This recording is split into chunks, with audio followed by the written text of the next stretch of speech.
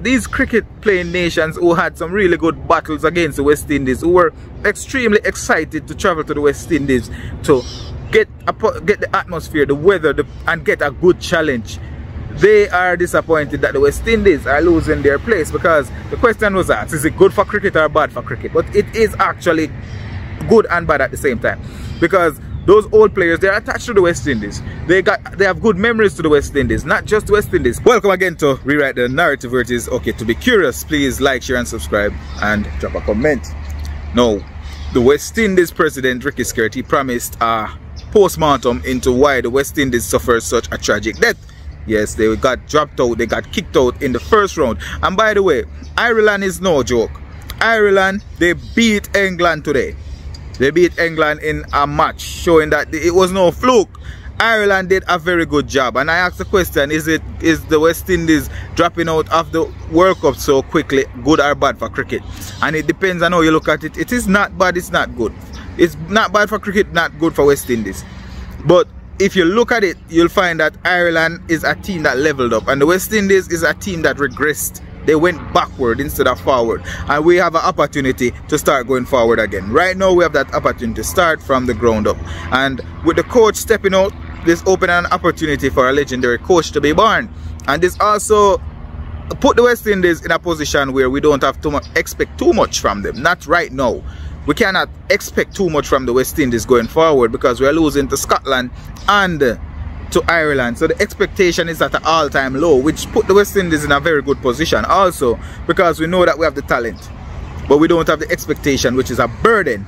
We just need to get a coach who wants to win, a coach that is used to the concept of winning and wants to win. We also need some fans who are less forgiving than what we have right now. The fans who are saying that give them more time, give them more chances. Those fans need to just reevaluate your perspective.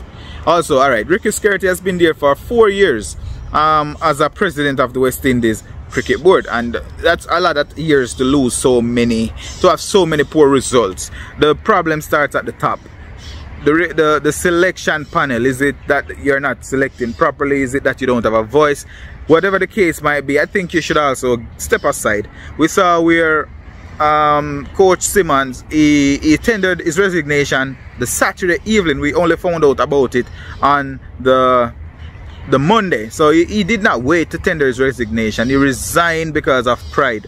He had pride. He didn't just want to stick around and say, okay, I'm going to beat this dead horse. He resigned because of pride. And I know also that it's not easy to just resign and then find a new coach and new president. But I think the president should put in place something that would help him to resign and somebody to replace him in the interim, you know. Get rid of just come out quickly. Now, if we're gonna do a post-mortem on the players in the West Indies team, they do not have a permanent spot. The only person in the West Indies team for the past couple of years who had a spot that was legitimately their spot would have been the captain. The captain had a spot, and you know that you must play with the captain, so the captain is gonna be in the team. So he's there. Other than that, we don't have an opener that is a confirmed opener.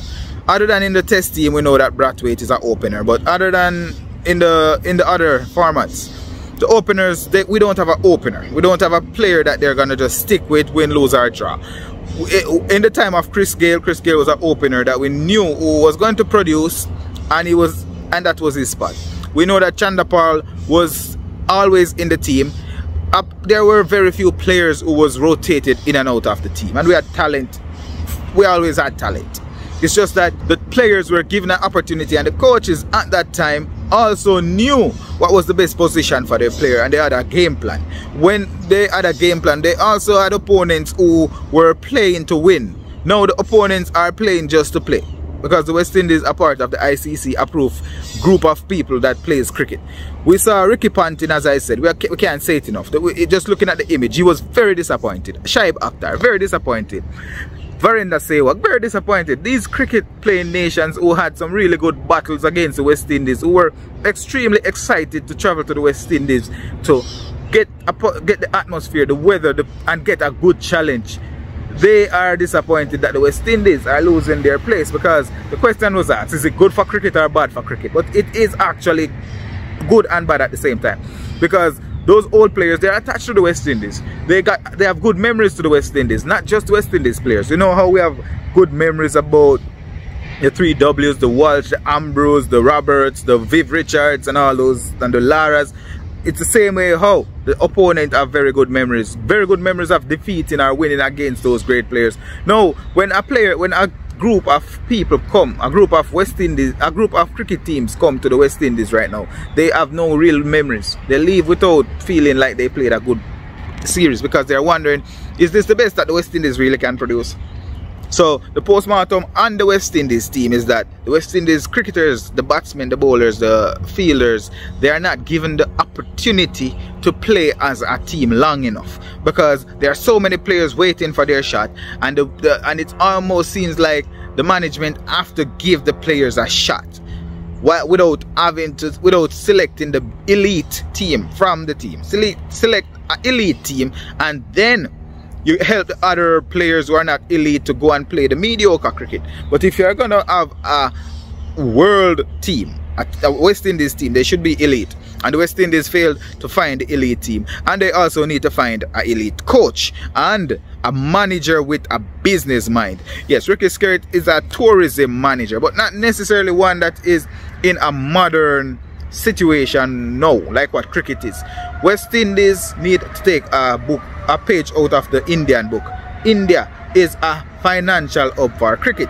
West Indies should and could have been a financial hub for cricket in many ways. West Indies have many islands that are all tourist related, and they could have been a destination where people would have gone to visit, enjoy themselves and watch cricket. But the West Indies team need to improve. So I'm gonna leave this one right here because I'm not in the environment for making this. So drop a comment down below and let me know what you think. Do you think that the West Indies players need to be reassessed, or should it be the president's turn to give a statement about who is next to leave?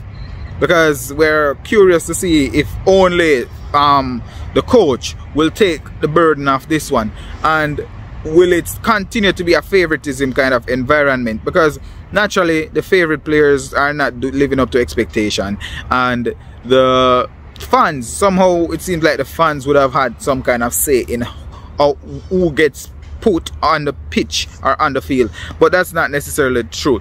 In the case of a real team, a real group of a corporation, the customer have a say in what the corporation produce, but the quality and the integrity of the product, that really depends on the corporation. They have to determine if they're going to produce quality products.